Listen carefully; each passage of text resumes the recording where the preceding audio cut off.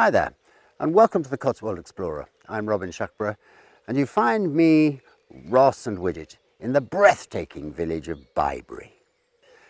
When you think of the Cotswolds, you imagine limestone buildings with deep pitched roofs, topped with heavy stone tiles, nestling in gentle undulating countryside, with shallow streams running through the valleys, filled with trout and hunted by egrets and kingfishers.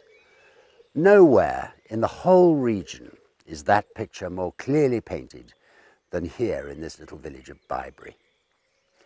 We're going to show you around, and don't forget, if you haven't done so already, press the subscribe button below and keep in touch with all the films we make.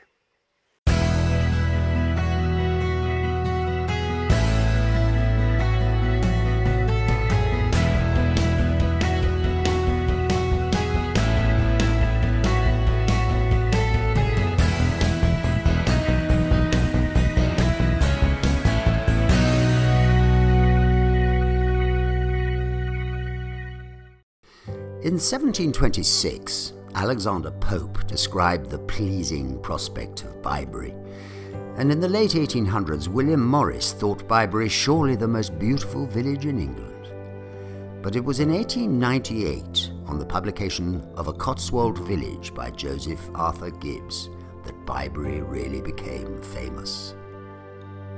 The best known view of Bibury is of the row of late 14th century cottages known as Arlington Row. Built originally as a monastic wool store, in the 17th century it was converted into a row of weavers' cottages.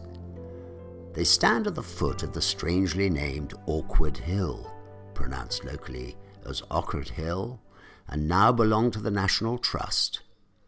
In the 1970s, they restored and altered the buildings, merging some of the cottages together to provide comfortable accommodation for the 21st century.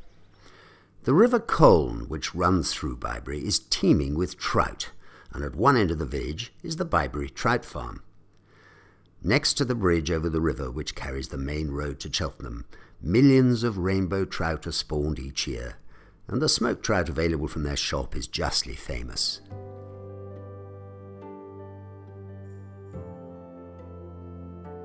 Bibury has a particular fascination for the Japanese tourists. In 1921, the Crown Prince Hirohito, before he became emperor, famously visited England as part of his European tour, a trip which he described as one of the happiest times of his life, and he visited and stayed in Bibury. Thousands of his compatriots have followed in his footsteps. For many years, the village has been served by two hotels. One of them, at Bibury Court, a beautiful 17th century manor house, has recently become a private house again and is undergoing huge restoration. The other, now known as the Swan, is still in full flow. Originally a 17th century coaching inn with stabling and a tap room, these days it's a fine hotel with comfortable rooms and excellent cuisine. It's said that local trials were held here, a claim perhaps backed up by the small stone lockup built next to the road a few yards from the hotel. The village itself nestles around the church of St. Mary's. It's a Saxon church, originally dating from the 8th century, with Norman and Gothic additions. So important were some of its Saxon artifacts that they've been removed to the British Museum. However, the church remains well worth a visit.